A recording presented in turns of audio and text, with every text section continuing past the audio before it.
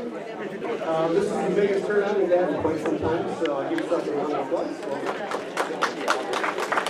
I'm Chris Evans, I'm the chair of Washtenaw County. You don't know where I am.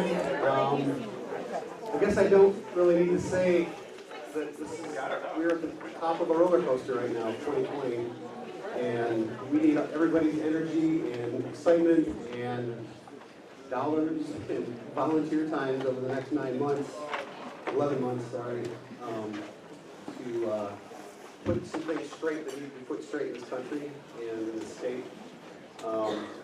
I'm excited for it. I'm excited by this level of enthusiasm. I was concerned after 2018 that all of the energy that we spent, taking back the executive branch of the Michigan state government and flipping the House, flipping the Congress, at least the House of Representatives and Congress to Democrats, that people would lose energy and that they would feel like the job was done. And that clearly is not happening. We still have an enormous amount of enthusiasm.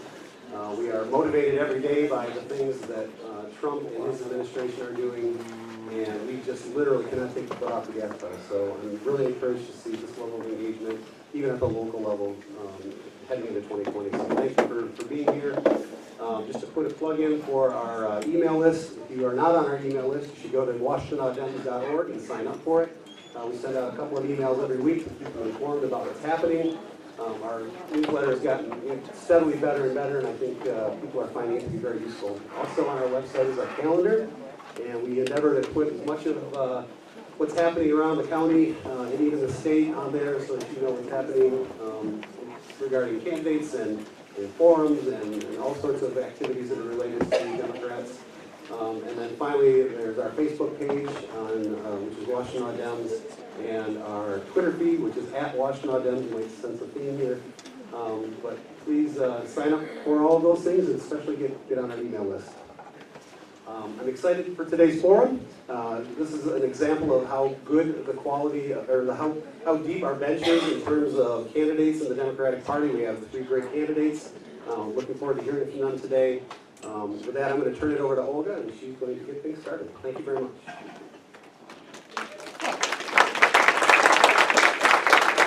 There are chairs over here. If you're standing, you want to sit. Well, thank you for joining us and meeting 3 candidates who are running for the County Prosecutor. It's a very important position. Thank you. Can everybody hear me now? Oh, good. It's a very important position in that it's responsible for deciding who will be charged for crimes and misdemeanors and exactly what those charges are. Among the key tasks that they have is also preventing racial and economic bias in their decisions. The 3 candidates that we have today are Hugo Mack. He's a defense attorney, former Washtenaw County Chief Assistant Public Defender. Next to him is Ellie Sabat, who's Senior Advisor and Counsel to Detroit Mayor Mike Duggan. He's also a lecturer at the University of Michigan Law School, and he's a former law clerk to Justice Ruth Bader Ginsburg. And our final candidate is Ariane Slate, a Senior Assistant City Attorney for Ann Arbor. She also was the Assistant County Prosecutor from 2006 to 2017. So let's give a applause for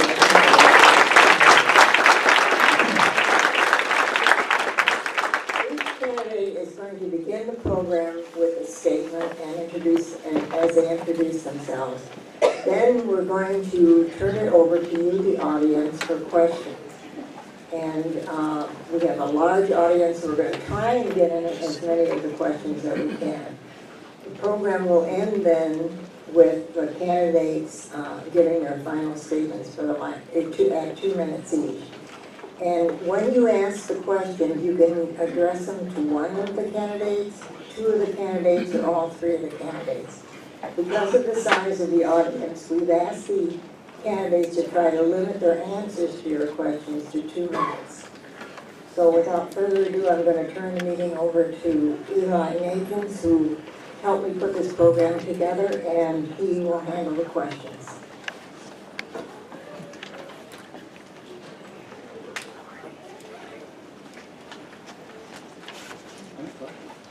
Good morning. I have a cold. I will try to make myself comprehensible. Anyway, first, you should all know that this session is being live streamed to IPSI Live. And it is also being video recorded. If the Michigan Democratic Party permits us to post it, we will. Hugo Max's campaign is also video recording. So the conclusion is don't do anything you don't want to be with you for a long time. The procedure will be that each candidate will have 2 minutes to answer questions. The questions may be posed to 1, 2, or 3 candidates. If you ask a question, would you please state your name before you ask the question? Our timekeeper today is Kathleen Murphy. Would you please indicate that? She will hold up a yellow card when there are 30 seconds left in the 2-minute time period, and a red card when time is up. So we will try to get in as many questions and as many responses as possible. Please don't applaud. And please keep questions to matters of substance. And before the start of this meeting, one of you came up to me and said, you know, you're going to have a hard time controlling this crowd. So we'll see how it goes. With no more to say for me, I'd like to start the introductions, start at this end of the table, move down to Ariana Slay at the end, and when the 2-minute conclusions are stated, we will start at the opposite end with Ariana Slay and move towards me. Mr. Mack. Thank you very much. And been given instruction on how to hold this microphone. Can everybody hear me? So, first of all, I'd like to thank the Democratic Party for hosting this. This is truly a crucial time in our history. Ladies and gentlemen, in terms of me, it is one thing to talk about restorative justice and say you believe in it. It's quite something else to be the living, breathing example of it. That's what I offer you, the citizens of Washtenaw County, restorative justice. I'm going to be very respectful of the time constraints put on us. So let me tell you what I'm talking about restorative justice for. For you, the people, in electing me. For the victim. For the defendant. For the person coming back from the penitentiary. For the African American community. For the Caucasian community. For the person who was steeped in criminality. And for the person who considers themselves, rightfully so, a feminist or a guardian of women's rights. So in the time frame I had, I'm going to try to address some of those things, but please, in the question and answer period, please ask me about the categories I've told you. Well, what does restorative justice mean for you in terms of electing me? It means electing a person who doesn't scratch his head unless it itches. I don't look down unless I'm picking up something or marking my way. And I don't shuffle my feet unless I'm getting ready to dance. It means a person who is accountable to you. You are the people that I look for endorsement and support, no one else. What does it mean in terms of me? It means electing a prosecutor who knows the difference between justice and just us. These are discussions that we all have to have in this nation. Racial inequity, privilege do in fact exist. And the only way we're going to heal the divide in this nation is by addressing those issues. In terms of the defendant, what does it mean? It means no overcharging, no railroading, full constitutional rights, fair sentencing. If you're the person coming back from the penitentiary, what does it mean? Within the first 90 days of my administration, I've already met, with your permission, with the Michigan Department of Corrections. We're going to have a summit. My office and the Department of Corrections, extolling to all employers in this county the virtues of hiring somebody coming back from the penitentiary. They have a right to be respected and reintegrated back into society. Thank you so much. I hope you ask me questions to follow up. All right, well, echo thanks to the Washtenaw County Democratic Party for putting on this forum. Thanks to both my competitors for what I'm sure is going to be a robust exchange of ideas, and I really want to thank everybody here for coming out for this important conversation.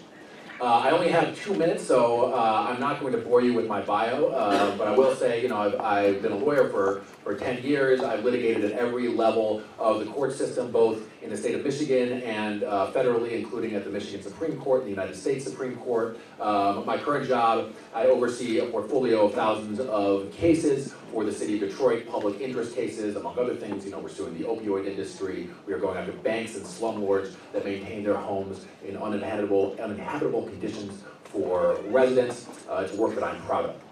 I am running for county prosecutor here at my home because our system desperately needs reform. I got into this race last May before the incumbent decided not to run again because I saw the injustice that is being done in our county justice system and has been perpetuated by the county prosecutor. What we are doing now is not working. and it is not making us safe. We have in this county a 70%, close to a 70% recidivism rate, which means that 70% of the time, when we impose consequences on people, they are going right back out and committing other crimes. That's because we are failing to address the root cause of criminal behavior. Close to 80% of the people in the justice system here are dealing with some underlying form of substance abuse. We need to address the root causes of crime to make sure that we're all safe, to make sure that we have an equitable system. We have a system that is deeply plagued with racial inequity. 70% of the people in our juvenile system are black, as opposed to 12% of the general population. I've laid out a platform which I'm looking forward to discussing with you today that focuses on equity, focuses on rehabilitation, focuses on transparency. Again, thank you, and I'm looking forward to this conversation.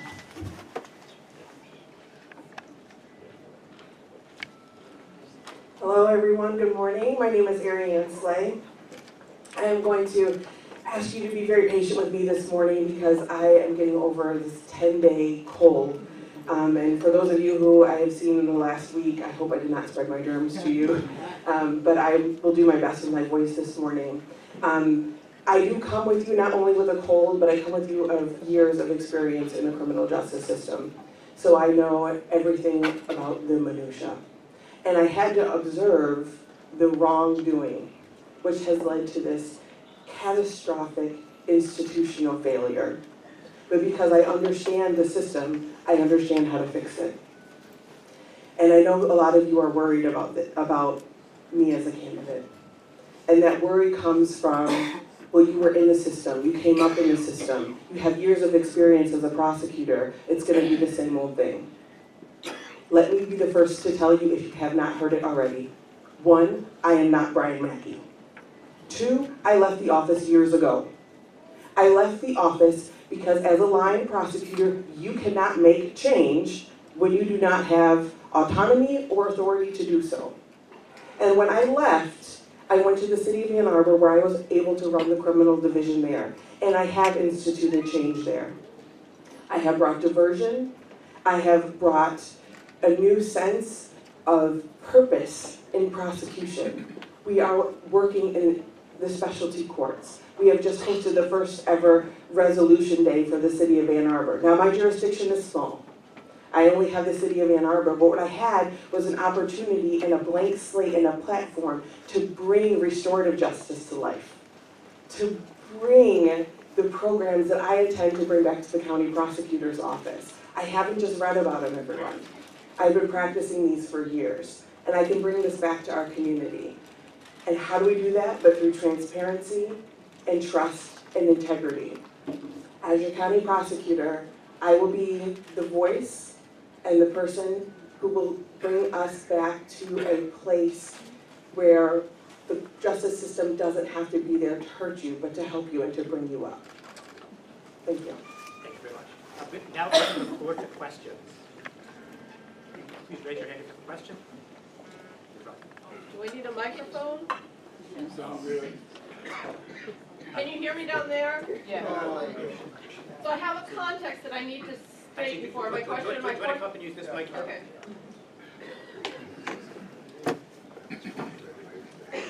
My question is for Mr. Hugo Mack, and I have some context I need to provide.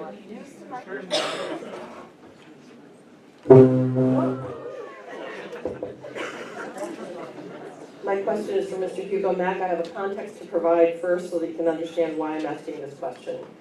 Mr. Mack, I was one of your early supporters and on your campaign committee when you announced your run for judge in 1992. And then you were charged with and convicted of criminal sexual conduct first degree, the most serious CSC charge, and felonious assault, crimes perpetrated against a woman with whom you had an intimate relationship. You have never once accepted responsibility for what you did to that woman. You claim to have been wrongfully convicted despite having excellent and vigorous defense counsel and despite repeated appeals. The courts have consistently ruled that the jury verdict was fair and supported by the evidence. The jury found you guilty beyond a reasonable doubt. I have read the many volumes of trial transcripts and appellate decisions, and I agree. Victims of sexual assault and of intimate partner violence are already reluctant to report these crimes for many reasons. As someone who has worked and sacrificed many things over 20 years to end these crimes, I can say without doubt that they will be even more reluctant to report if you are elected prosecutor. They can have absolutely no faith that a convicted sex offender and abuser who attacked the character and credibility of his victim and who still consistently refuses to accept responsibility will do anything to protect them or prosecute their offenders zealously. I do believe that offenders who have served their time have much to contribute to the good of the world, and so I ask you this. If you are serious about your concerns for victims, will you do the right thing and dedicate your efforts in a different arena so that those victims cannot lack confidence in the prosecution of their crimes? Will you, sir, bow out of this race? Ladies and gentlemen, we have 2 minutes, and the question itself seems like it took about 2 minutes. Let me answer this directly, and I'm so glad you asked the question. First of all, integrity is something that you do and display when no one is watching. It is a very easy thing, ladies and gentlemen, to bow your knee to pressure to make someone else happy. If you have integrity, and I believe all of you in this room have integrity, ask yourselves this fundamental question. If you have been wrongfully accused, charged, and convicted of something, you have a binary choice. You can either bow to the injustice that happened to you, or you can dedicate yourself to fighting back, to come back, to protect and defend others. My scripture teaches me of a man named Joseph. Something very similar happened to him. He had people that castigated him, but through it all, he maintained his integrity. So now we talk about public records. Well, let's talk about the public record from the Michigan Supreme Court when this matter was on leave to appeal. 3 justices, and please, all of you who like to look at public records, look at this. 3 justices of the Michigan Supreme Court said something very, very wrong happened in Mr. Mack's case. Unfortunately, we needed 4 votes and got 3. So the next time that somebody tells you 1 vote doesn't make a difference, refer them to 2 people, myself and Al Gore. Now, in terms of having integrity, when we talk about women, we're not talking about 800 plus women that I defended who were all victims of domestic violence, who I pleaded with the judge to take into consideration domestic violence when they're sentencing them, women who were slated for the penitentiary or the jail that we were able to keep out. In terms of protecting and defending women, not the 33 women now, victims of domestic violence that I represent pro bono, in terms of helping them jobs and opportunities, certainly not those women. So I'm very curious as to who these quote-unquote women are. They're certainly not the women who have sons in the penitentiary that I'm trying to help liberate and free. The bottom line is, there is no gain for me being in this race other than the truth. And I'm going to stand on that integrity, as I did with the Michigan Parole Board, as I did with the Michigan Supreme Court, and as I did with the Administrative Law Judge. So there's nothing about me to be ashamed or afraid of. Truth will win out, and restorative justice will come to Washtenaw County. Thank you. Thank you very much. Next one. Next question. Over here? Should I come up? Yes. Actually, perhaps the individuals with questions should kind of line up over here. That will help us save time.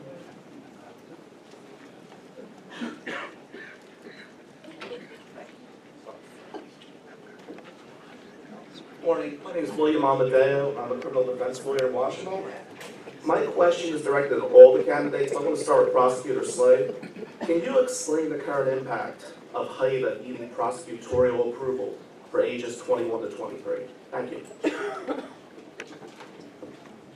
Thank you. HIDA, the Homes You Fill Trainee Act, is a provision in the Michigan law which allows a conviction to not actually be a conviction. It allows it to stay outside of the guise of public record. So the only people who would be able to see it are law enforcement. And the opportunity changed recently in the law in the last couple of years is for ages 17 to 21, the court could grant HIDA, or the special status where somebody didn't have a conviction on their record without the prosecutor consent. Most recently, it changed, and between 21 and 24, you need prosecutorial consent. And so that was a change in the law which afforded a new group of folks to have the special consideration. Now, one of the issues that I understand happens in the county prosecutor's office now is that HIDA is not always liberally granted. Now, what we do know, because when we do better, we know better, is that the youthful mind is still developing at 24, right? And kids are making poor judgment.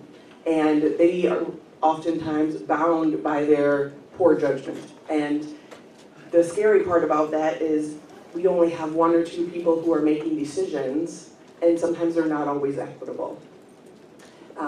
At the city attorney's office, HIDA is liberally granted, and that's what I have been doing. There are very few cases that I think should not be given HIDA status, and those are for people where there are crimes against people, where somebody was hurt very badly, or it would violate the Crime Victims' Rights Act. So this change I believe that we would be looking for in the administration is that HIDA would be liberally granted. It would be an exception for someone not to get that special sentencing consideration in the future. Thank you very much. I'd like to move on to the next question. We have a lot of questioners. Did you have? Okay, well, if you could try to get your answers first, we have 15 people lined up. Okay, so I'll try to be brief. I think Ariana gave a really good overview of HIDA, so I won't go into that. I will say this. I started my career as an 8th grade U.S. history teacher. I taught special education and general education classes. I was, fortunately or unfortunately, once a 21 and 22-year-old guy. And I know that people make really dumb mistakes when they are young. The best science tells us that the brain is developing up to and including the mid-20s. When you look at statistics, you see that people actually tend to age out of crime. There's not a lot of 35-year-olds. There are some that are committing crimes. Crime is a young person's game. So, in terms of HIDA, I fully support liberal granting of HIDA. I do not think that a criminal record for something that somebody did when their brain was still developing should be an albatross around people's neck for the rest of their lives, should prevent them from getting jobs, should prevent them from getting housing, should prevent them from getting education. There is a sea change in how we are thinking about criminal justice in this country. It is a welcome one. We are recognizing that young people are not just mini adults. And as prosecutor with HIDA, but also with sentencing we're recommending, the opportunity for diversion programs, we are going to treat kids like kids. We are going to treat young people like young people, and that is up to and including when they are in their early 20s. Thank you. Thank you, Mr. Mack. Ladies and gentlemen, in my career, I've defended hundreds, thousands of people where I've requested HIDA. So I have an operative working understanding of how that is used and sometimes abused. It's interesting hearing some of the comments that have been made before. Let me tell you, the current prosecuting attorney's office, when it comes to having prosecutorial approval, very, very stingy in terms of that. That is one process I intend to change. So I don't speak to you from an academic sense. I speak to you from the sense of representing hundreds and hundreds and hundreds of people who have tried so hard to have HIDA applied to them. So, in fact, perhaps even on a statutory level, okay, removing the approval of the prosecutor. But more importantly, having a prosecutor that's got compassion, common sense, realizing that our best days are ahead of us, not behind us. People have a right to be reintegrated and not scorned and ridiculed perpetually. There are over 300,000 convictions in this state every year. That could be one of you or your families. So the next time somebody tries to get you to smear your nose down at somebody because of some kind of criminal history, that could easily be you or someone that you know. Please remember that. So yes, HIDA should be applied liberally. It should be there for people to rebuild. But I must say, if I'm Washtenaw County Prosecutor, protecting you and your families is first and foremost. So it's not going to be a blanket slate, because protecting you and your papers, you and your right to come and go, is going to be my primary responsibility. We want to give people a chance to rehabilitate, but we do not want to have a revolving door on crime, ladies and gentlemen, because that does not benefit you, the people. So yes, thank you so much for your time and attention on this matter. Thank you. Hi, I'm Audrey Anderson, and I have a question for all three candidates. My question is, what policies and practices will you bring to reshape decisions in the following?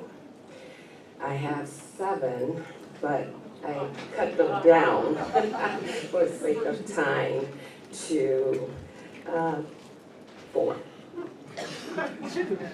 Charging, bail, case processing, diversion programs.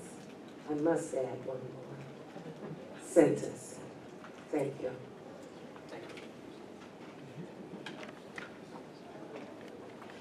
Right, I'm going to rotate who starts answering these questions. I'm going to start now with Mr. Sabat. Okay, that's a lot. So, first and foremost, I'll start with charging, because the charging decision is perhaps the most important that a prosecutor has. Everybody in the criminal justice system is fundamentally playing on the field that is set out by the prosecutor. The prosecutor decides whether to charge something in the first place, with what to charge them, and I'm bringing in some other parts of your question here, whether you are eligible for a diversion program or whether you go through the traditional criminal justice system. My perspective on charging and on the availability of diversion programs is that we should only be charging to a level that is necessary to either rehabilitate, to protect the safety of the community, and that's it. I do not believe in retribution as a form of justice. I do not believe that we should just be locking people behind bars for years and years and years, serving no benefit to society at tremendous expense to taxpayers, simply because we are mad at them. So, whenever possible, we are going to divert people. We are not going to charge them even. We are going to divert them into rehabilitation and treatment options. If they are dealing with an underlying addiction issue, if they are dealing with a mental health issue. That is not just the more compassionate thing to do. It makes all of us safer. Because again, we have close to a 70% recidivism rate in this county. So clearly what we are doing in terms of our charging decisions and in terms of our punitive system of justice is working. Okay, 2 minutes is a very short period of time. I categorically oppose cash bail, and I hope we get more opportunity to discuss this. Cash bail is by its terms an inequitable system. It means that poor people who are not dangerous to society sit in jail for months sometimes simply because they can't afford an amount of money that the wealthier among us could bring out of their pocket pretty easily, whereas wealthier people who do pose a threat to society are able to buy their way out of jail. It is inequitable. It is reflective of the two-track system of justice that we have in this county and in the United States of America, and I am absolutely committed to ending it as prosecutor. Thank you. Mr. Mack. Ladies and gentlemen, do you remember the different categories I told you I'd like to talk about restorative justice? Well, let me address charging and bail in terms of the defendant. Ladies and gentlemen, in terms of charging, remember I said no overcharging, no railroading? I meant that.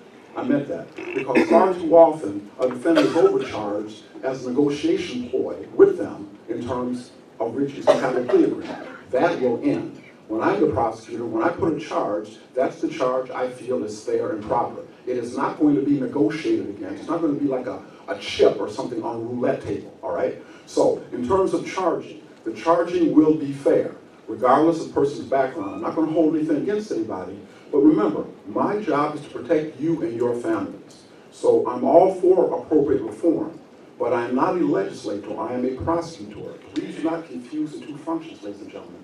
You cannot meld the two together. You will do a disservice to both. So in terms of charging, there's going to be fair charging. In terms of bail, as your prosecutor, my job is to uphold the law. The supreme law of the land is called the Constitution. The 8th Amendment prohibits excessive bail. By having a fair charge, we will address excessive bail, because the bail will not be excessive. Now, we can all be in favor of limiting cash bail, but I cannot impact that as a prosecutor. I can impact bail by having a fair charge. I can impact bail by being sure that the charge that we bring against a citizen is a fair and just one. In terms of diversion, I believe in diversion. I believe that incarceration should be a final option, not a first choice. However, if we can make a person whole, remember what I said about the victim? Okay, giving a person a sense of dignity, even an apology. Sometimes the diversion is appropriate. But my goal is to protect you first and foremost. And in protecting you, I'll protect the rights of everyone else. In terms of sentencing, fair sentencing, that's what you're going to get with me, fair sentencing. That's all my prosecutors and I are going to do that. We're not going to try to goad somebody and hurt somebody. I spent time in the penitentiary. I understand. We can eliminate our prison population of about 5,800 people and still have perfect safety for you. Thank you very much. Thank you. Your time up. Ms. Slay. Okay, my quick rundown in terms of bail. I do not believe that anyone should be incarcerated simply because they cannot afford bail. You should be incarcerated if you are a danger to someone else or to yourself. I have worked very hard with the Washtenaw County Sheriff, Jerry Clayton, on the LEAD program, which is Law Enforcement Assisted Diversion.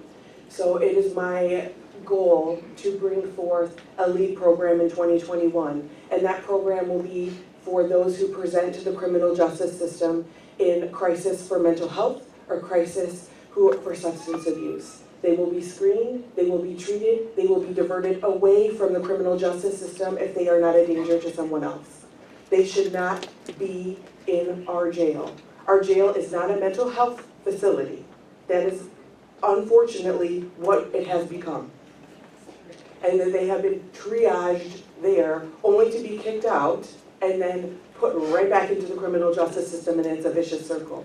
So that is what I will be working for to stop.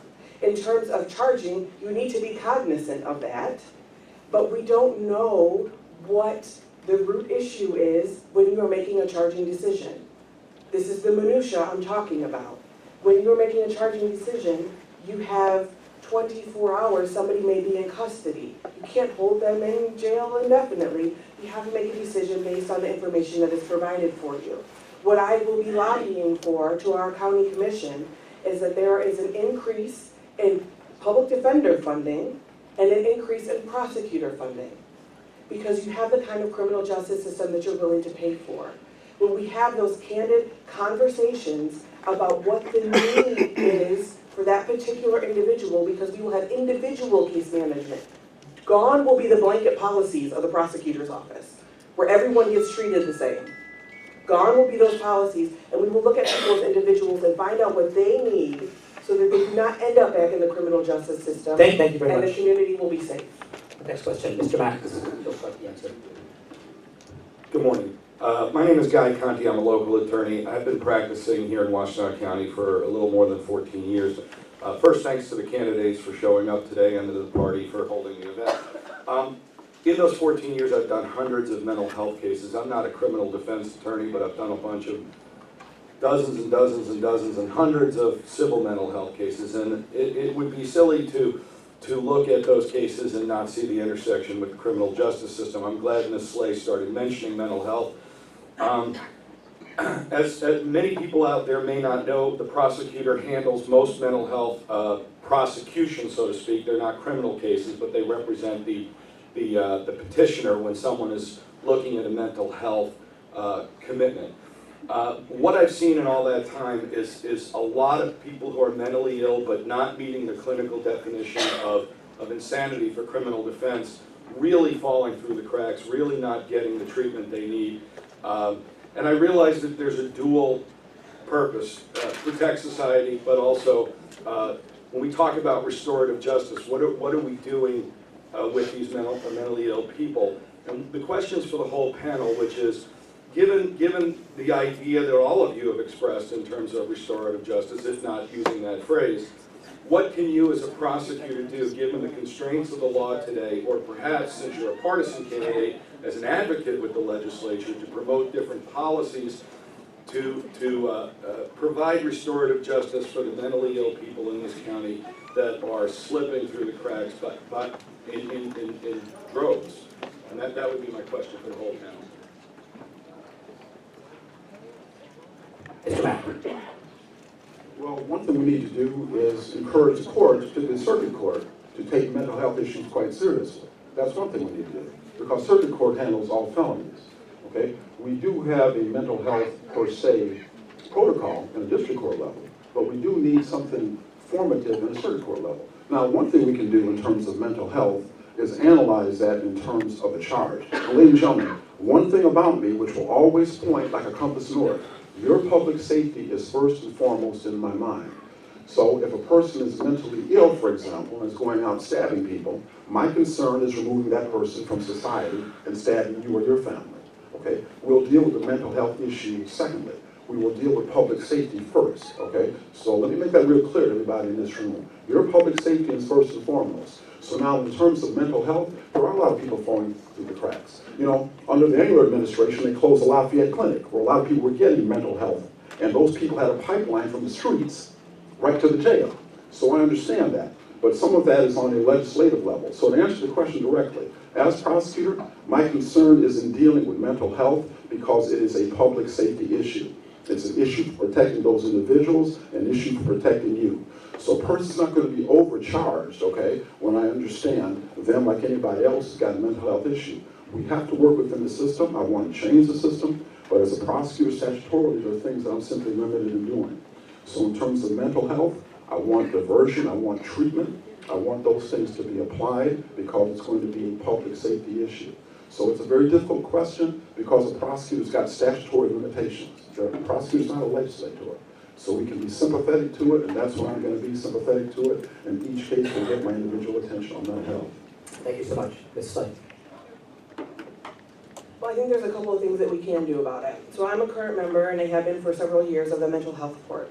And the mental health court team is amazing, and it is my goal to encourage that all probation services for those in our county look like mental health court. And it really is a circling of the wagons around people who are in crisis so that when they leave the criminal justice system, they are in a better place.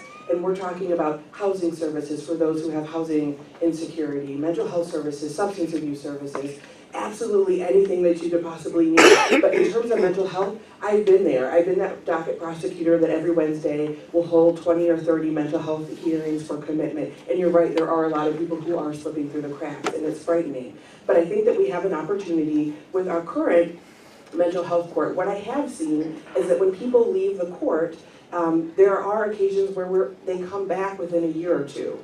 And it's because they don't have the proper orders to continue their treatment. So we have to, CMH has to wait until they're in crisis again to petition them to get them back under orders. There is something that they're doing out in Kalamazoo County, which is pretty amazing right now, which is a lesser order, which is an AOT, which is an alternative orders for treatment. And I think that could actually be helpful. And there's an opportunity that we could apply through the state court administrator's office that would allow the district court to actually provide that same order and give that same level of service to our consumers in the community. So I'm looking forward to that. That might be a possibility. For those people who are in the mental health court, as a city prosecutor, I offer deferred sentences for everyone, which means they don't leave with a criminal record. All they have to do is be engaged in treatment. And so I think that pushes them out of the criminal justice system, helps them start with a fresh start back in the community, and then keeps them engaged with their community caseworkers and community supports. Right. Thank you very much. Next question, we'll start first. Go first. Did you not answer this question? Oh, sorry. Thanks. So I think we need to look this square in the eye, and we can talk up here about diversion to mental health treatment programs all we want, but the fact of the matter is, as Hugo said, mental health in this state has been cut to the bone, starting in the Engler administration, and that needs to change. We need more resources. Up here, we're all lawyers. We can talk about diversion, we can talk about treatment, but we need professionals in place that are able to serve the people that are dealing with mental health crises, and we don't currently have the resources to do it. Now, what can I do as prosecutor? I have committed that the first non-lawyer position that I have open in the prosecutor's office is going to be a grant writer. And it's going to be a grant writer that doesn't just try to get money in for the prosecutor's office. We are going to work with community organizations to try to get in as many federal and state resources as possible to bolster our mental health treatment facilities, to get more beds in the county, substance abuse, youth programs, the like. We're going to go after major philanthropic money. I think that we can serve as a model for the rest of the state and show that investment up front saves money on the back end. If you invest in people's health up front, we're not paying to incarcerate them down the line. So that's one thing you can do as prosecutor. I understand the prosecutor is not a legislator, but I have to say, to say that the prosecutors don't have any sway over what the legislature does is just not true. The Prosecutors Association of Michigan is one of the most powerful lobbying groups in this state. The legislature listens to them on criminal justice related matters. As prosecutor, I am going to use every single ounce of political capital we have through the Prosecutors Association of Michigan and in my own personal capacity to lobby the legislature to stand up and to say, look, We need to invest upfront in mental health. We need to invest upfront in substance abuse treatment. We need to invest upfront in our kids. Thank you very much. Next question. Hello, my name is Brenda McKinney, and I have a question for you.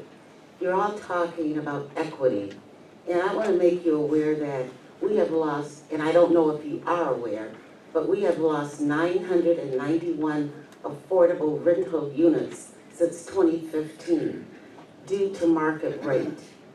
How is the decreasing of affordable housing in Washtenaw County going to affect your jobs? This is becoming a very serious issue in Washtenaw County. Thanks so much. Ms. Slade, you want to start? Thank you. You're right, and thank you for asking that question. And we've lost 981 since about 2015, and I think we've only gotten 31 of those rentals back. It is alarming, it's scary, and it has put a strain on the eastern side of our county. And so we do have to acknowledge that that has definitely put a strain, not just on our criminal justice system, but it put a strain everywhere. I think what we as prosecutors what we can look at is how that ties into the criminal justice system. Because when you have housing insecurity, you have insecurities of other kinds as well. You're looking at people who are underinsured. So you're looking at mental health issues. You're looking at overall wellness issues. You're looking at unequal access to education. And that all filters in to criminal justice. It is not urban legend that they are building prisons across this country based on third grade reading levels. That is not urban legend, that is true. We need to acknowledge that and invest in our community, invest in our children. We need to make sure that when we are looking at our juvenile cases, is that we are treating our kids like juveniles, but that we are also circling the wagons around their families and making sure that they have appropriate housing and making sure that they have appropriate funding so that they are eating every day. And I know that doesn't seem like much to many of us in this room, but if you are not eating every day, learning and coming to school, that's the last thing that is on your mind. That our children are safe in their own homes. So as prosecutor, we can say, oh, housing doesn't have much to do with us, but it has everything to do with us. So really investing in our children and looking to see how we are handling our juvenile cases and how we can step into the juvenile role in our juvenile cases and really circle the wagons around those families to help. Thank you so much, Mr. Senator. I generally agree with all that. We need to invest in kids. We need to invest in housing. The housing shortage in Washtenaw County, the lack of affordable housing, is criminogenic. It causes crime. The two biggest things that you can do to make sure that somebody is not going to commit an act that hurts others is to make sure that person has a stable job and to make sure that person has secure housing. So it is crucial for our criminal justice system that we have equitable access to housing across all income levels in this county. Now beyond that, oftentimes what you see is that people that are returning citizens, people that have criminal records, are unable to access housing. They're unable to access jobs.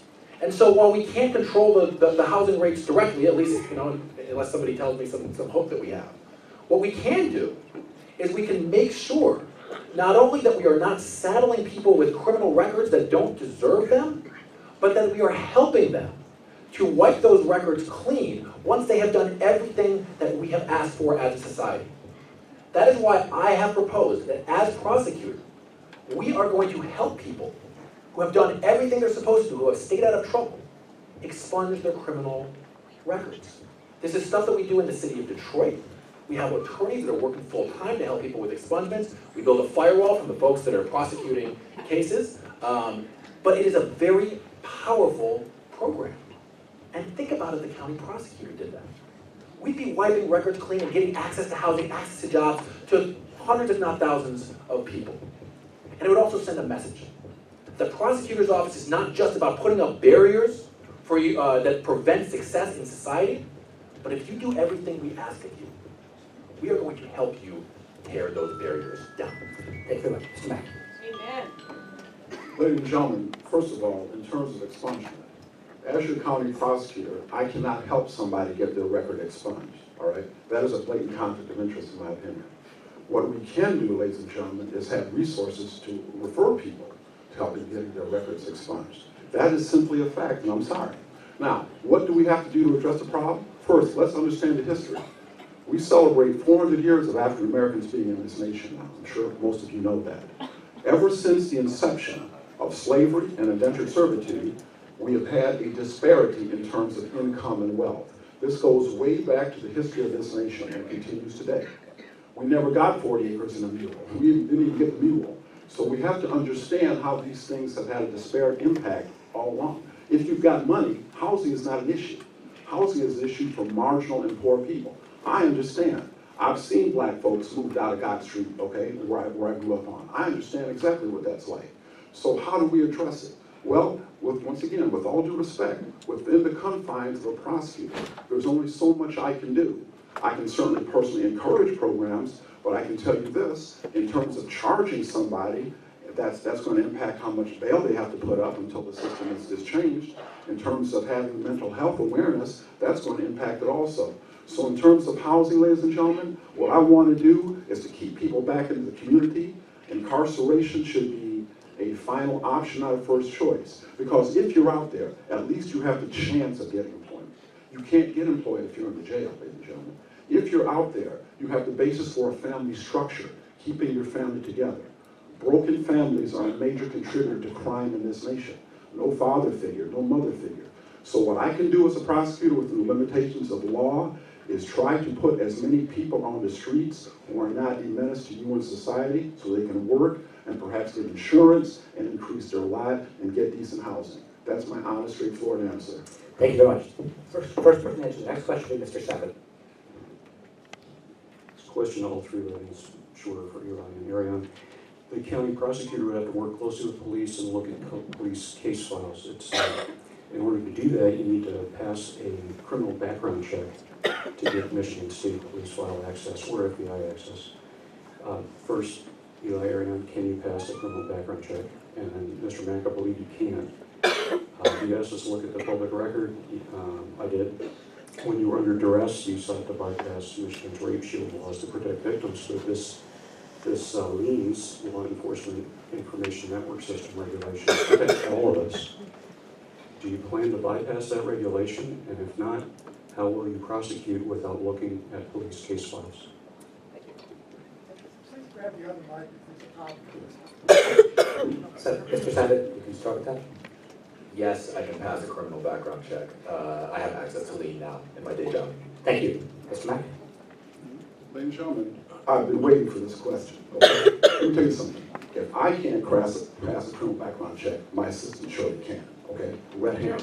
Now, secondly, ladies and gentlemen, in terms of the statement by the attorney, I respect him coming to these forums and asking the same kinds of statements. I understand. I think his name is Dirk. Glad to see you again, Dirk. Ladies and gentlemen, in terms of, correct, Dirk Mayhew, maybe we'll make him famous today. Start getting some family now. Because every time the gentleman shows up, he asks that same question. So now, what I'm saying to you is this, in terms of talking about 1993, you notice how some people keep going back to that? Well, let me tell you something. When you're a criminal defendant, you have a right to defend yourself. And if there's an exception to quote-unquote the rape shield law that applies, you have every right to defend yourself. So unless Mr. Mayhew or those who support him feel that a criminal defendant should not be afforded every opportunity to defend themselves, then please don't criticize somebody for affording that. They certainly wouldn't want their criminal trial to be somehow given short attention or bias because the person defended themselves. And once again, it's so interesting to hear people talk about 1993 and they put a period by it. That really shows you what that is. Because a true person who's interested in justice, they look at a time continuum. The parole board in 2003, they looked at 1993. Never said I was guilty. I can't tell you I'm guilty of something I didn't do. That's called integrity. The administrative law judge looked at the parole board and they looked at 1993. Said, Mr. Mack, we're going to release you. The Michigan Supreme Court itself. So on these questions about 1993, if your question is one of integrity, of one of character, my greatest character and integrity references are the 7 people on the Michigan Supreme Court. So if there's a question about that, ladies and gentlemen, and you're going to be fair, judge a book, ladies and gentlemen, after you've read all of it. Don't judge it by what somebody says about it. You can make your own decisions.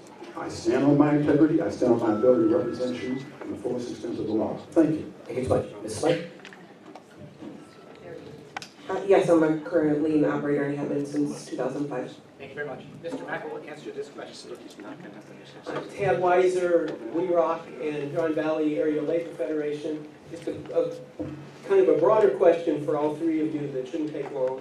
But for those of us that think that real fundamental criminal justice reform necessarily is going to need a lot more participation from grassroots people, from new leaders, from new communities, a key part of building a cross-racial progressive movement is not just what you all may do in office, but I think it has to do with what happens during your campaigns, what happens after. And my question just be, if you're able, each of you is just able to briefly name an example or two of how your campaign is working right now to build a cross-racial progressive movement.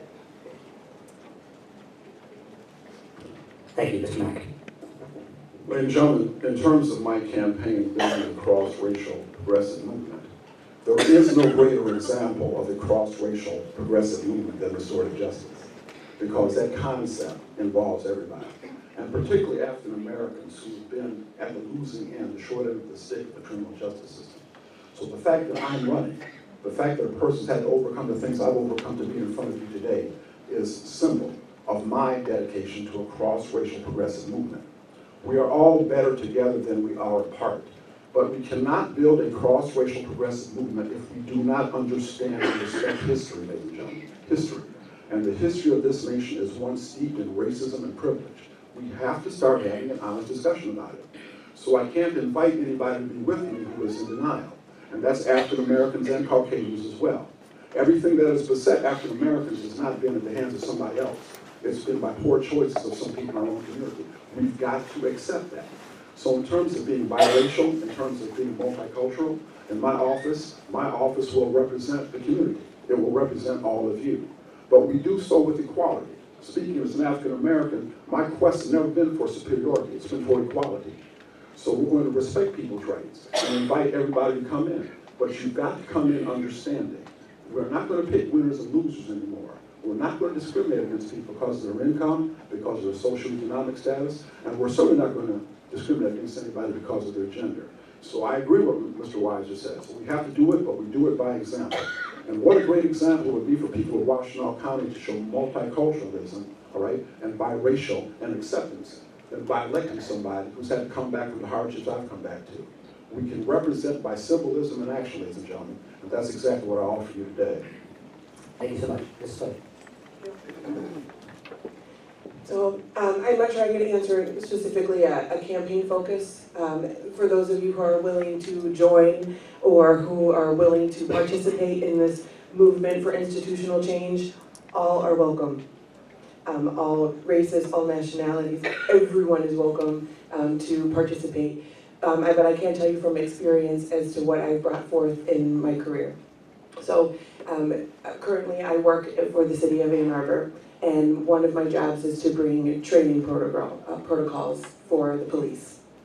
And so I have made a very concerted effort to bring racial diversity training to the police department, something that they have not had possibly ever that I am aware of, and I think that has really been beneficial for the departments. I think that going forward, that is something that I will be bringing not only to the Washtenaw County Prosecutor's office, but I've been reaching out to some of our community partners. One of my very esteemed colleagues in one of, it's a contiguous county, I would say, has been very helpful in giving some advice on how to recruit diversity into the office as well. And I appreciate diversity in ethnicity, but I also appreciate diversity in thought.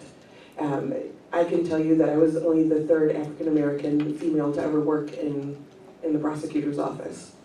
And that was kind of a hard come up. It's something to acknowledge. But what I'm looking for future assistants and for future people who are willing to serve the county is diversity of thought. For people who are looking to be more progressive than I am, to change the generation and to change the culture of the county prosecutor's office, and to really challenge the system as we have it now. And so that's the diversity that I'm looking for. Thank you so much, Mr. Sabat.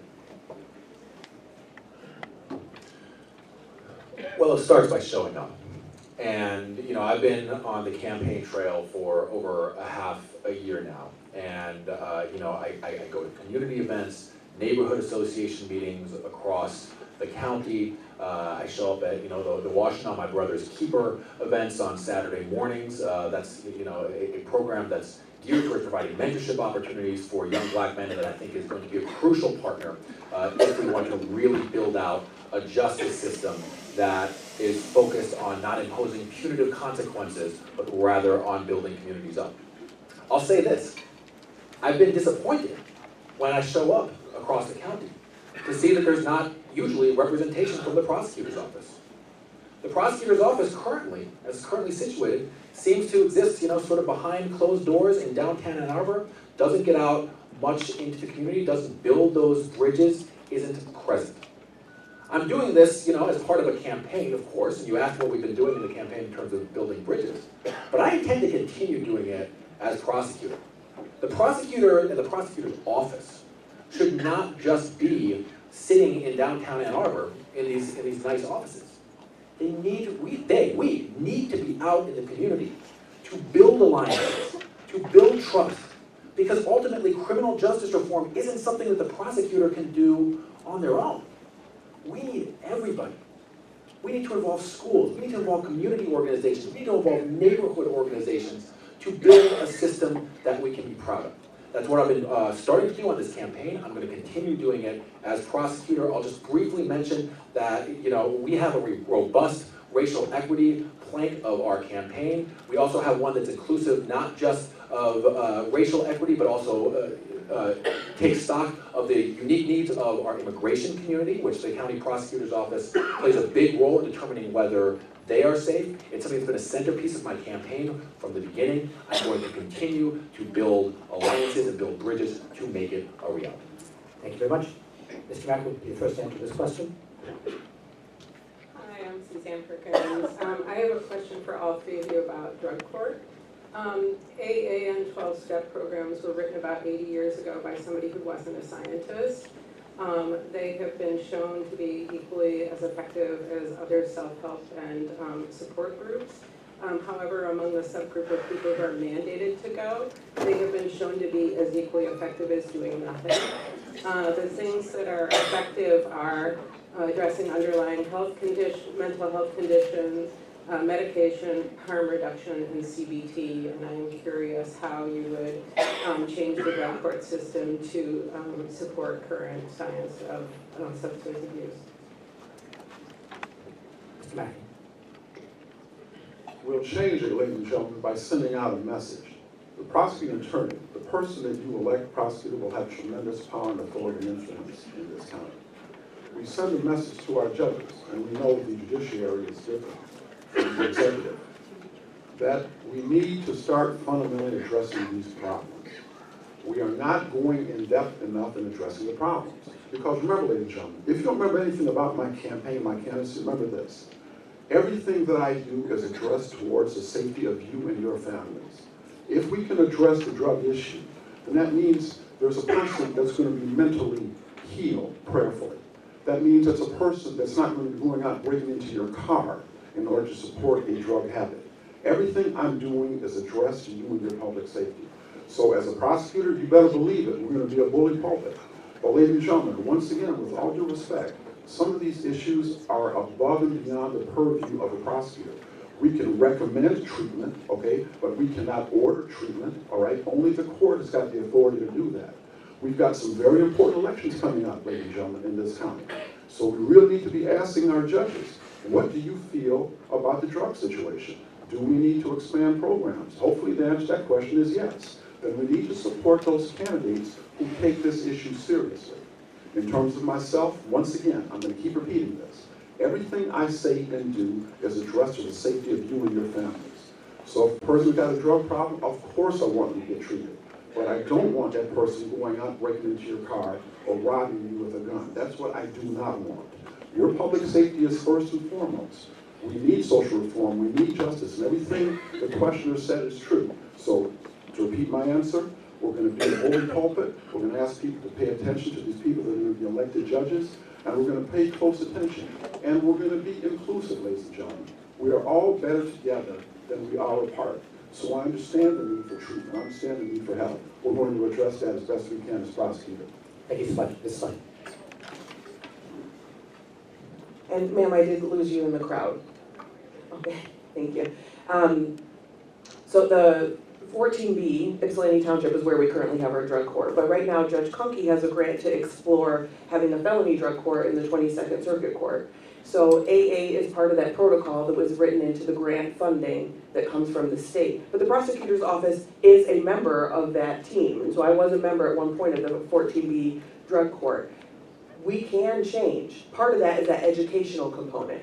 And so as your elected prosecutor, we need to keep evolving. We do better when we know better. We do that through education. We do that through consistently revamping and making sure that we are using the up-to-date research, up-to-date science, so that we are giving the best for our community.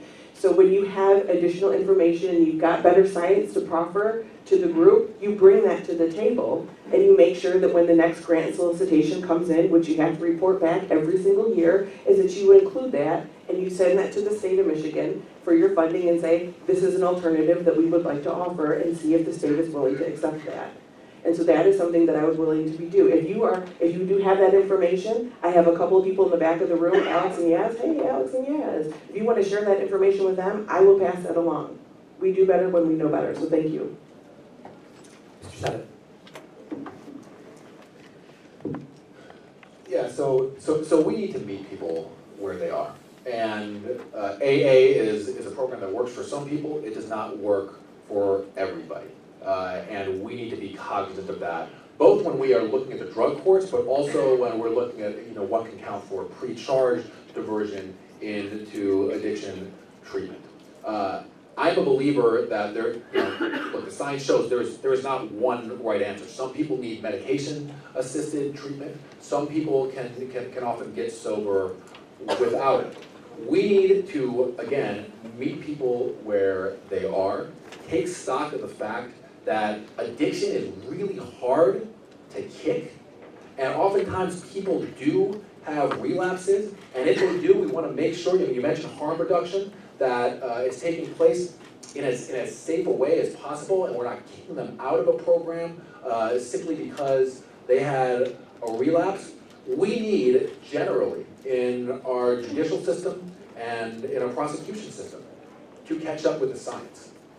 And we need to take stock of the fact that addiction is, it is a public health crisis. I do not believe fundamentally that addiction is a criminal matter and that we are doing any good by punishing people because they are sick. And when people are sick, you need to do everything possible to get them better in an individualized fashion. There is no one-size-fits-all treatment. That is something I will advocate for as prosecutor, and I thank you for your question. Thank you so much. Ms. Slay will be the first to answer this question. Good morning. My name is Jack Wagner. I'm a resident of Lodi Township. The U.S. Constitution's Sixth Amendment tells me that if I'm charged with something, I have the right to a trial.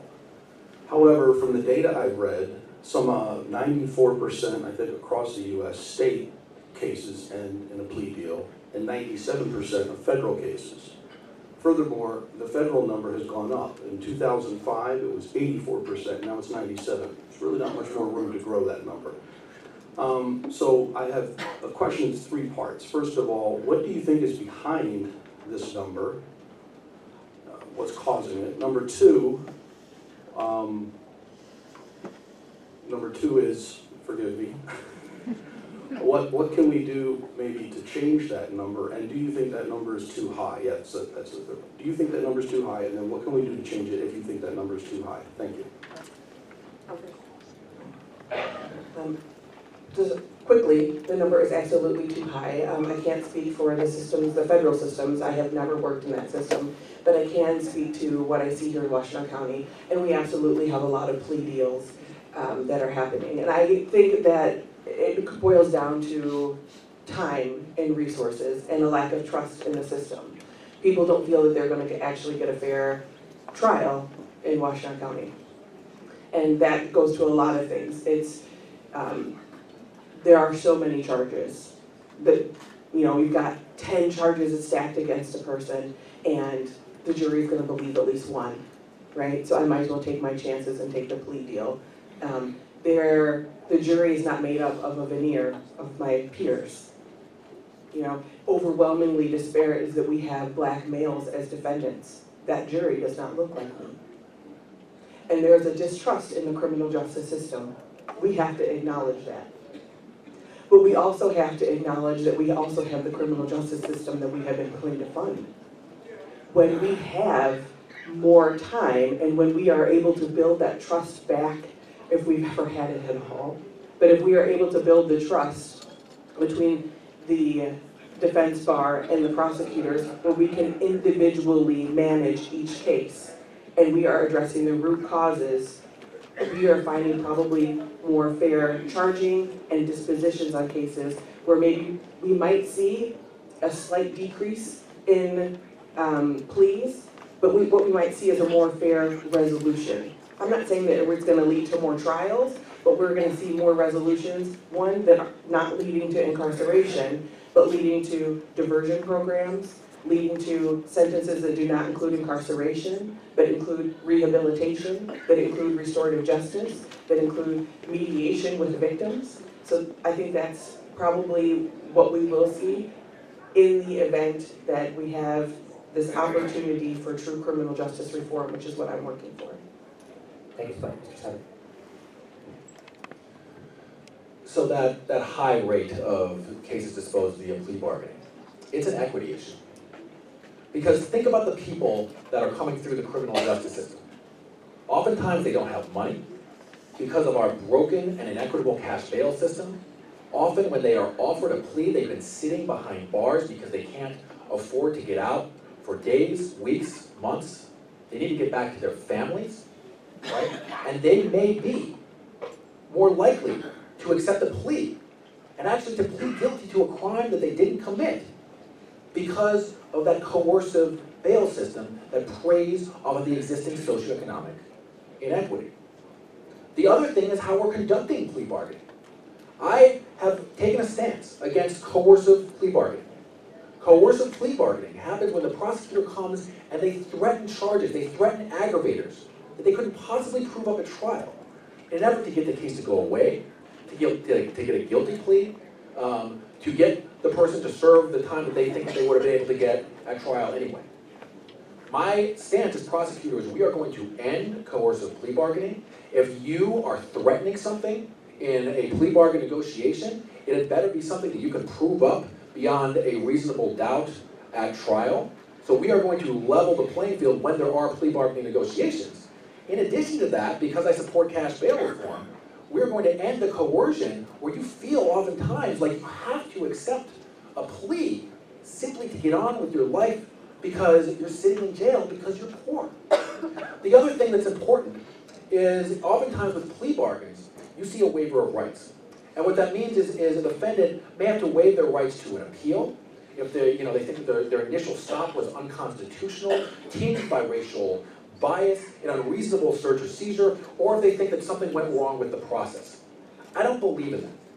Even if somebody pleads guilty and we get a plea deal in place, I think we should be preserving the due process rights to appeal, because ultimately that's how we're going to root out inequity and unconstitutional actions in our justice system.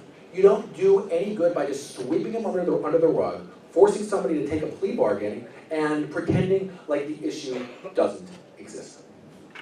Thank you.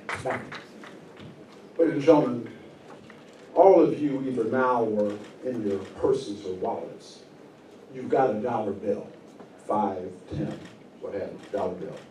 And the reason you have that And when you go to the store, it's because you've got confidence in what that money represents. You've got confidence that there's backup when you give that clerk or that gas station attendant that money. Symbolism means everything. So to start at the top with the next prosecutor, a lot of people mistakenly thought that me being in a penitentiary was somehow some kind of a death knell to your public safety. How wrong they are. Because the symbolism that is sent with my election is that the people of this county are progressive and believe in fair and equitable treatment for everyone. Think about that. Think about that. If you're the defendant in a case, and I know people shun defendants, well, be real careful about shunning somebody who's a defendant. That defendant's chair's got everybody's and nobody's name on it, okay? So I don't care what race you are, how much money you think you have, or what social group you think you belong to. You could be in that chair also. Remember that. So now, in terms of that symbolism, in terms of what it represents with me, as I told you, if you're a defendant, what did I tell you? I told you no overcharging, no railroading, full constitutional rights, fair sentencing. That is how we will address the problem. And in terms of me, I made it real clear. In my office, when I put a charge against somebody, there's not going to be a bunch of plea negotiation because I feel that is the fair charge to protect you, the citizen, and to protect the defendant's rights also. Please remember, it's going to be like a compass pointing north. My number one objective is to keep you and your family safe. I do that with a fair charge. There are individuals who break the law. Those individuals have got to be held to account in a fair and equitable manner. So now, in terms of me, when I talk about bail and bond and those matters, once again, I'm a prosecutor, not a legislator. I can address those issues by having a fair charge. I can address those issues by being sympathetic to mental health and drug problems. Thank you so much. Mr. Sadler will lead off answering this question. The next question. Hi, my name is John Morley. I'm a retired software engineer living out in western Washtenaw County near Chelsea. And so I live for data and algorithms and logic.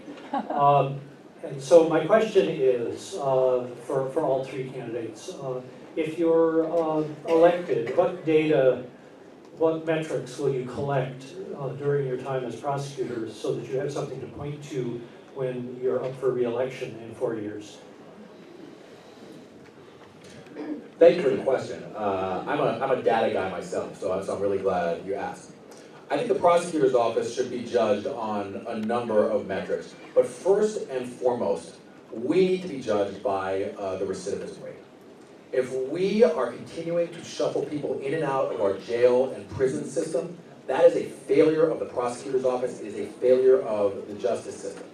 Fundamentally, what I believe in is, as I said, addressing the root cause of criminal behavior so that people don't recidivate, so that crimes don't escalate. So the recidivism rate is one thing we're going to be tracking very closely. Racial equity, too. That's another thing that the current prosecutor's office does nothing to track. But every time you pull back the curtain on this prosecutor's office, you see severe indicators of racial inequity. I mentioned the incredible disparity in our juvenile justice system. Here's another stat for you. In Washtenaw County, you are 8.5 times more likely to be held in jail on cash bail because you can't afford to pay if you are black and if you are white. 8.5 times is the highest disparity of any county in the state of Michigan that's been surveyed. So we're going to be tracking racial equity metrics because I fundamentally believe that, yeah, you got to have some consequences sometimes for behavior, but you should be subject to those consequences because of what you did, not because of who you are. And I want to say something else about this. We are going to make our data transparent. If you go on the Washtenaw County Prosecutor's website right now, there is no data. There are no metrics. There is no indication of whether it is doing a good job. I urge you to look at the Philadelphia District Attorney's Office, which has all the charts, all the metrics, all the data you could ask for. Kim Fox out in Chicago has made all files available to researchers so that they can run their own regressions on things. We work for you, and the prosecutor's office should be held accountable as to whether they are serving the community. It will all be accessible to you, and you can make a decision in 4 years. Ladies and gentlemen, in terms of the succinct answer to the question, we address it first and foremost by being ministers of justice. A lot of people don't realize The highest court in this land has referred to a prosecutor as a minister of justice. A minister of justice. That means that not every case that comes across my desk is going to be filed because it is not in the interest of justice. In terms of having data available, that's wonderful if the monies and resources are available. Part of my job as your next prosecutor is not only to protect you and your families, but to protect your tax dollars. And I can't make you promises about having a bunch of data available to you that I simply can't pay for. We will do the best we can. But you can judge me, ladies and gentlemen, not by what other people say about me, but by the fruit that I bear. We're going to have home districting, where every member of my staff, and if they don't like it, McDonald's hiring, is going to be out and about in the community. So you'll know what your prosecutor is thinking. Your prosecutor wants to hear from you. And furthermore, in terms of symbolism, we're going to address this. Please remember this to attempt the remainder of this campaign. Under my administration, no community will be underprotected and disrespected. I'm going to say it again. No community underprotected and disrespected, whether that's Saline or West Willow, whether that's Chelsea or the south side of Ypsilanti. That's how we're going to do. We're going to be a living, breathing billboard of the minister of justice. That will engender trust in the system, ladies and gentlemen, and that's what we have a problem with, particularly in the African American community. There is a distrust of the police, with rightful so. Perhaps that's why I'm not getting a bunch of support from the police, because I've made it clear. I'm going to restore a partnership with the police, not a friendship. You see, friends cover for each other, they make excuses. The prosecutor's job has never been to be the friend of the police. It's to be a partner. I cannot be the friend of the police. I'm going to have to charge them one day for hurting one of you. That's how straightforward and upfront I am about this. Make no mistake about it. So in terms of me, oh, excuse me, I apologize.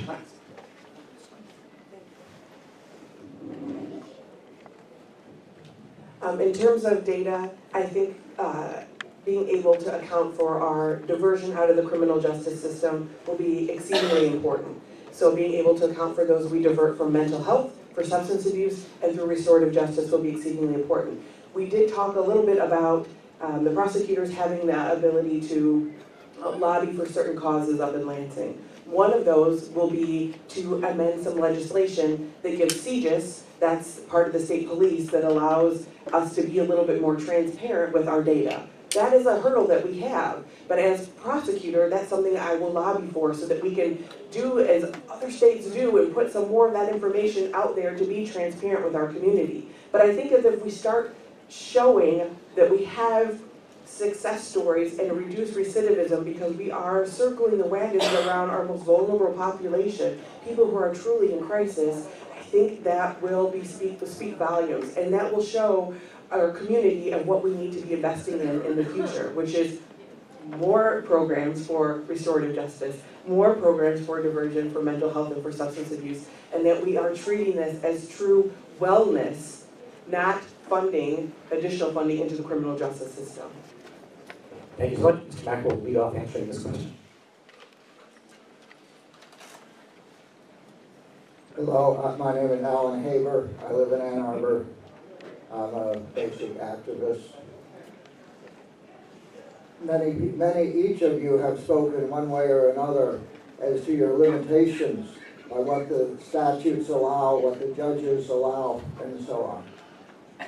In the bigger picture, the Constitution says all treaties made or which shall be made under the authority of the United States shall be the supreme law of the land, and the judges in every state shall be bound thereby. That's Article 6, Clause 2. Specifically, the Convention on the Elimination of All Forms of Racial Discrimination, the Convention Against Torture and Other Cruel, Inhuman, or Degrading Treatment or Punishment, and the International Covenant on Civil and Political Rights are all the law of the land, the law of our county. Generally, prosecutors, judges, locals don't pay any attention to the global international context of a increasingly civilized humanity for which we hope. How would you see, in your role as prosecutor, the education and implementation of these three treaties, covenants, laws of the land in our county? Thank you. Thank you. Mr. Mack. Ladies and gentlemen, as your next prosecutor, my job is law enforcement. and the supreme law of the land is the Constitution.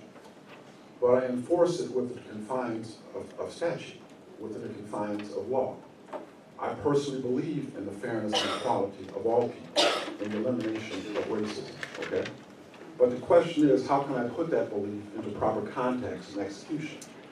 One, by treating people fairly. As I said, if you're the defendant, no overcharging, no railroading, full constitutional rights, fair sentencing.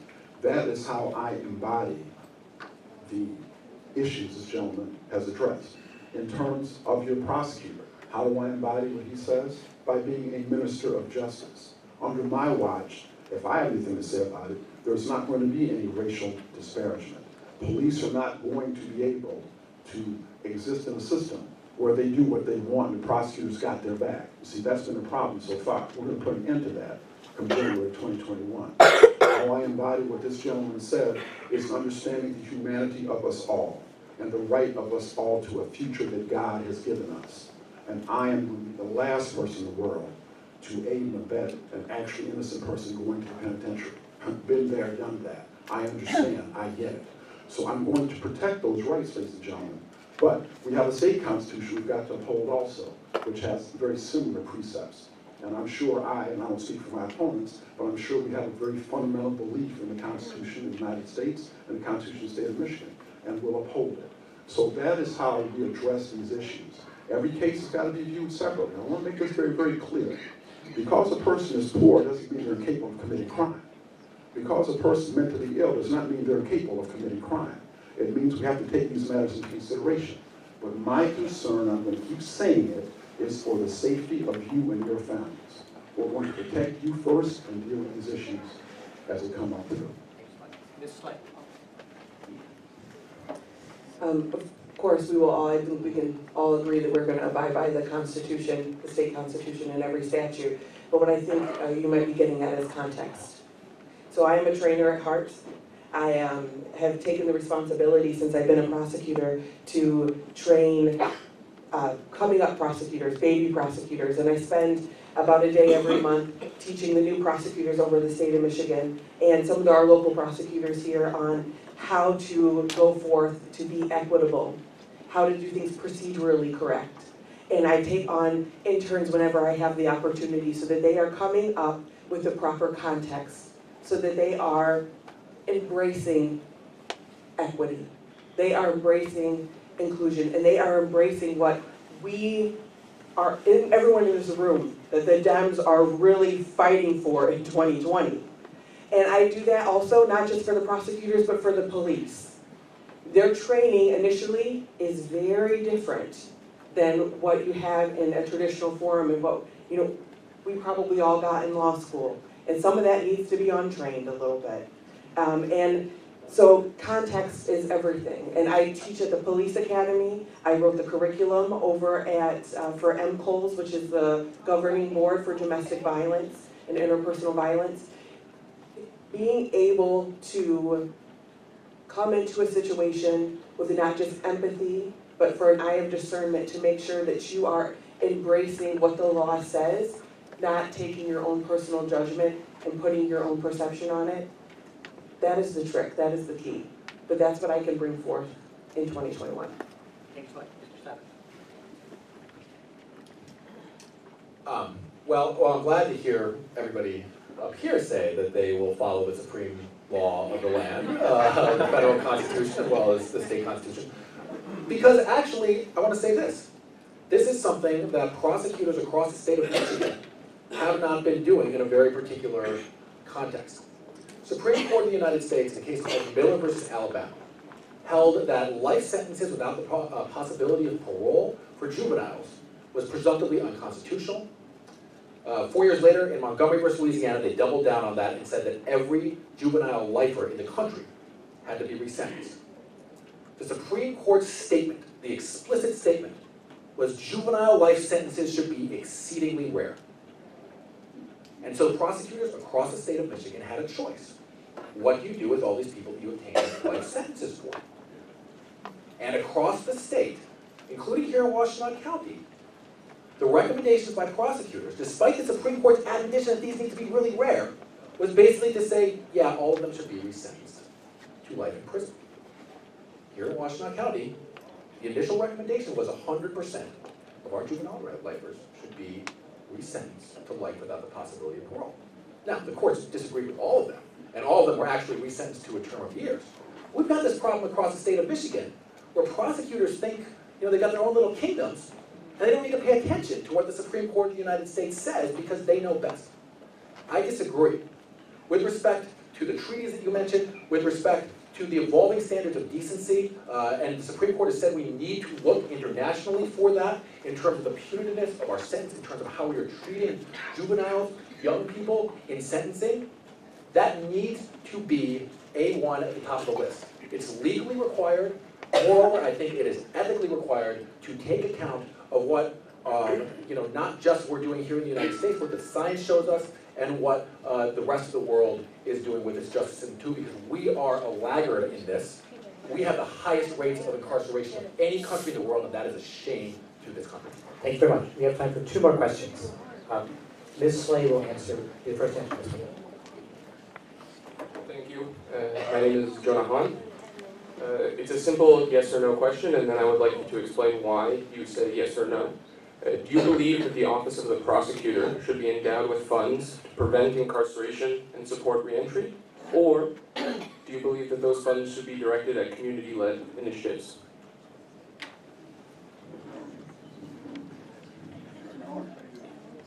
Yes, kind of.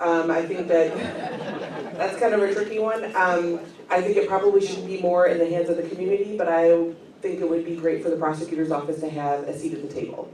If we understand what the community is looking for, if we understand what the opportunities are in the community, that they can help those who are re-entering back into our community, then we can know what to look for and how to help advocate for that in sentencing.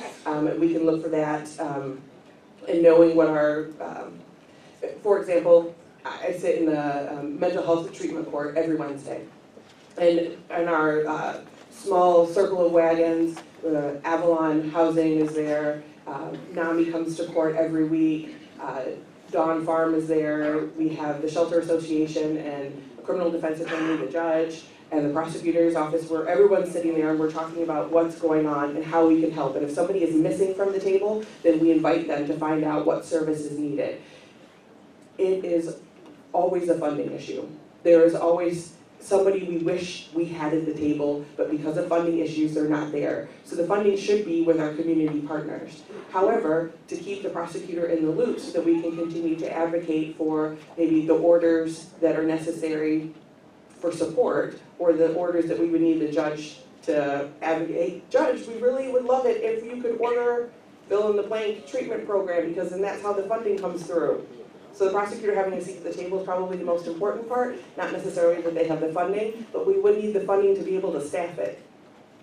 So a little bit of funding to maintain the staffing so that we can participate in those programs, but the majority of the funding so that the community actually gets the service. Thank you. Actually, kind of same answer, yes-ish. I think that the prosecutor's office, if we're going to be expanding what we do, particularly under my proposal around expungements, around supporting and staffing up diversion programs and the drug courts, perhaps needs a little bit more funding. But fundamentally, I think that re-entry, I think the community services should be provided by community groups that know what they're doing. Because again, we're all lawyers here. We're not psychologists, we're not substance abuse specialists, we're not social workers, we're not, I was a teacher, but I'm not sitting up here with my educator hat on. We don't work in schools, right? Those are the organizations that should be getting the money. And those are the organizations that are really at ground zero of preventing recidivism and preventing crime from happening in the first place. So as I said, the first non-lawyer that I hire in the prosecutor's office is going to be a grant writer. And I anticipate that they are not going to be working primarily on grants for the prosecutor's office. They're going to be working to get resources into the community, into these support groups, into schools, into mental health treatment centers, hospitals, substance abuse treatment centers, and the like, so that we can really build up together a community that we can be proud of. Mr. Mack. Ladies and gentlemen, you remember me telling you that part of my responsibility as your next prosecutor is going to protect you with your tax dollars? So everything that I talk to you about are things that I know I can do, not that I wish I could do. Let's talk about what I can do as your next prosecutor, okay? In terms of reentry, I told you, I've already met with the Michigan Department of Corrections, okay? And I've already made arrangements, should it be your will to elect me prosecutor, to have a summit with the Michigan Department of Corrections in my office for all chambers of commerce, all employers within the county, to extol the virtues of hiring somebody coming back from the penitentiary. People who have something to prove in terms of their trustworthiness. That does not cost you $1. I don't have to apply for a grant to do that and say, I wish I could do it. I can do that. Furthermore, in terms of the monies, I believe these monies probably should go to community organizations. I believe, I agree with Mrs. Slane in this regard, that the prosecutor should have a place at the table. But I also believe, ladies and gentlemen, we've got to be very careful in delineating what a prosecutor does and does not do. I can be an advocate for social reform and change, but I can't be providing attorneys to write expungements for people. I can't do that. I won't do that. I think it's unethical and it's wrong. We can provide services for those things and refer people to service for those things, but writing them themselves, I just don't think we can do it. And so furthermore, ladies and gentlemen, in terms of this, I want you to understand that when we look at this system, and I'm going to keep coming back to this, we are better off as a group than we are separately. And symbolism is important. Showing that we are a progressive county who is willing to put the past behind and focus on the future, give people an opportunity to present their best sides in terms of not focusing on what we think are their darker angels, is what we need to do. And this election is very symbolic of that, ladies and gentlemen. So yes, money should be allotted, and I hope we can get grant money, but I'm going to promise you things I can do right now, not that I hope I can do in the future. Thank you so much. The answer to this last question, we'll begin with Mr. Saddle. Hi, my name is Ruth Cassidy. I'm a resident in Ipsy, and my question is, how will you work to hold the different police departments in Washtenaw County accountable for approaching domestic violence situations with a trauma-informed approach? And the worst example of this was in the killing of Ora Rosser by Ann Arbor police, she was experiencing a domestic violence crisis. And part two of that question is, how would you change how the Washtenaw County Prosecutor's Office is weaponizing zero tolerance policy against youth? They're saying we have zero tolerance for domestic violence, but in my view, that's not a trauma-informed approach, and I want to know, what would you do to change that practice?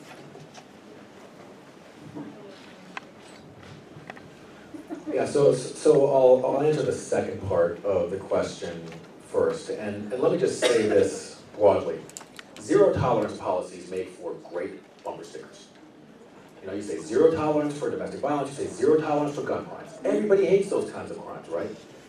But you're right, incidents involving kids often are coded as domestic violence, when at the end of the day, it's a teenager throwing a temper tantrum. And it's not something that needs to be criminalized. More to the point, I think when we charge kids for adolescent behavior, for a temper tantrum, we actually make mothers, family members, siblings less safe. Because if you think that calling the police when your kid's acting up, throwing a temper tantrum, and you might be in danger, your family members might be in danger, if you think that's going to result in your 15 or 16-year-old going to the juvenile detention center, which, by the way, doesn't help matters, it makes things worse, you're less likely to report that in the first place. So I don't believe in treating adolescent temper tantrums like crimes. I just don't.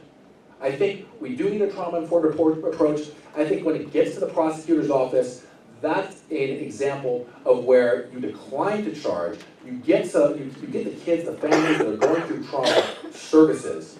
That is an investment that is going to pay off. Sending the kids into the juvenile detention center, where there's a lot of gang members, They're going to build social connections there.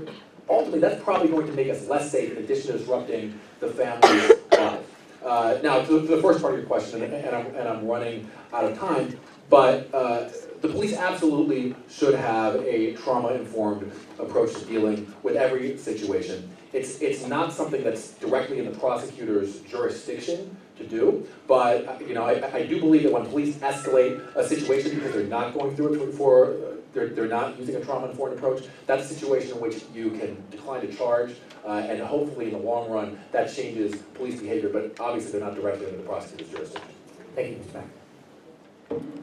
Gentlemen, let me attempt to answer the question this way. First of all, in terms of police, I believe Aura Rosier was brought up. I made it very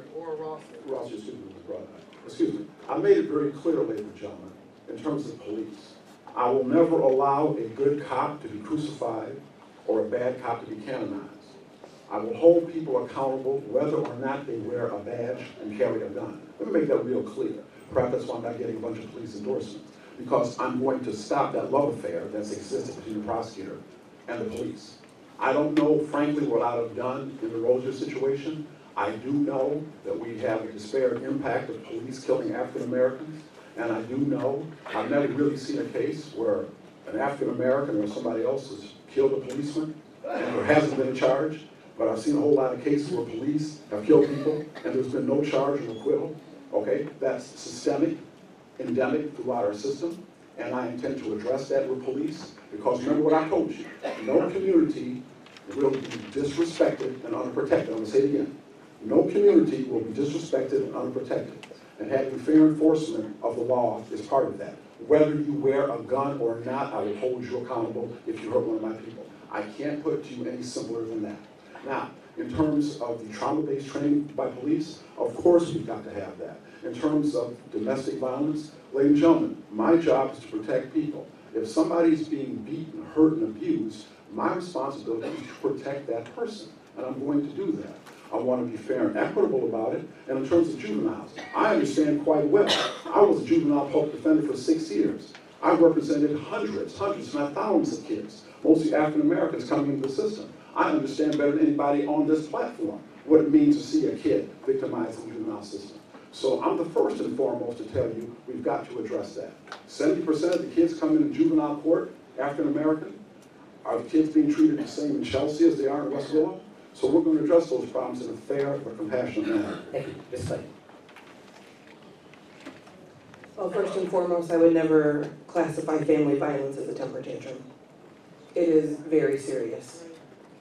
And family violence will be taken very seriously in my administration. And when you have young people who are exhibiting signs of violence where the authorities need to be called, that is a family issue where we will wrap our arms around that family and give them the services, because every resident in Washtenaw County deserves to be safe in their own home. And every child deserves to be safe in their own home. And if they have a reason to act that way, then something else is going on. And that will be taken seriously. In terms of trauma-based interviewing, I helped write the protocol for lethality assessments that is going live this month for every police agency in Washtenaw County. And we will be having risk assessments that every law enforcement officer will be doing at every call for intimate partner violence going forward. And that they will be there to not only use trauma-informed interviewing techniques, but they will also be there to know when to call community mental health and their crisis team. Because our police officers are not social workers, and we need to be working collaboratively. We need to bring forth our community partners and strengthen our relationships. Because everyone deserves to be safe, whether they are in crisis or whether they have been suffering for 5 minutes or 15 years. We cannot ask our police officers to go into a situation and fix it in 30 seconds for something that has been brewing for a decade. We need to work together on this issue. I am committed to ending family violence, and you know what? I will stop when everyone in Washtenaw County is safe in their own home. Thank you very much. Those 2 minutes. Mr. Mack, you come again. First of all, thank you for all being here. I'd like to thank everyone for enjoying this new year. I'd like to thank the people on my campaign committee, my lovely wife for being here with me. Ladies and gentlemen, we've got some very serious problems in front of us. We've got the opioid epidemic. We've got the ubiquitous crack epidemic. We've got this tremendous spate of shootings, killings, ladies and gentlemen, primarily in the African-American community. We've got these drug dealer shootings, all right? We've got home invasion. We've got carjackings. We've got problems, ladies and gentlemen. Those problems are very serious. This is not the time to relegate the resolution of those problems to a social experiment, ladies and gentlemen. Let me make it real clear where I'm coming from. I'm coming from the perspective of a law enforcement officer. My responsibility is first and foremost to protect you and your families. That is the most important thing. You know, ladies and gentlemen, you can't attend the rally to end cash bail if you're terrorized in your community, scared to leave your home because some thug is going to break in. You can't attend a rally in Lansing to address sentencing guidelines reformation if you don't have a car because someone has stolen it or you're afraid to go anywhere for fear of being the victim of a crime. You can't attend social reform for equity in housing, all right, and disparate impact of income in terms of the criminal justice system if you're consumed with fear for your children going to school, your parents in their home, your grandparents on public transportation. My plea to you is, let me make you safe. I've told you about my attitude toward addressing criminality in a fair and compassionate manner, but a manner that is designed to protect you and your family. Once you let me make you safe, God bless you. All of you free to come to hearings like this, knowing that your prosecutor cares about you. Judge a tree by the fruit that it bears, not what somebody tells you about it. So, ladies and gentlemen, that is what I offer you, restorative justice in its purest form. And unfortunately, we didn't have a chance to talk about different categories of people that we're going to bring restorative justice to, but I'll be here at the end of the conversation here, and we can talk some more. Thank you.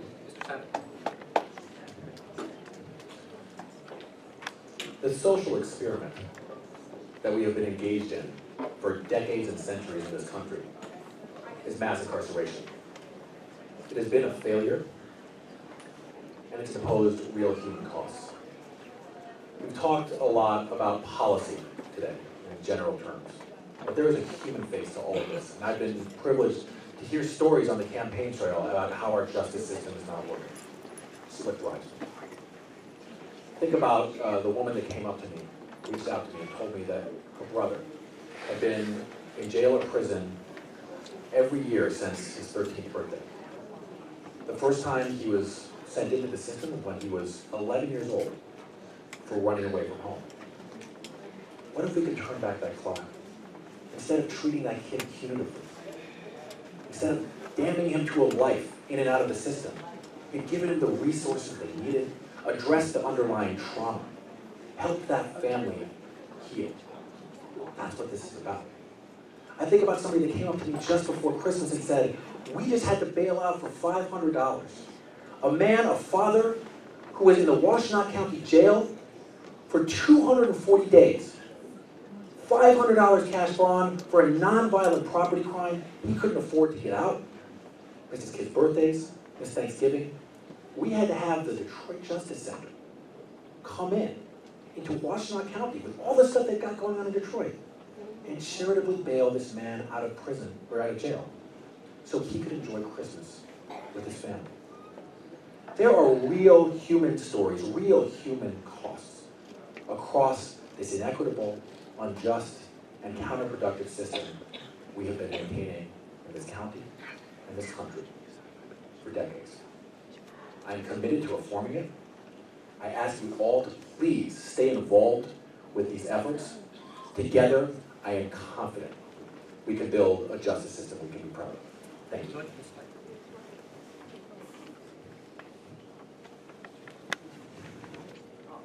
I come to you with my experience.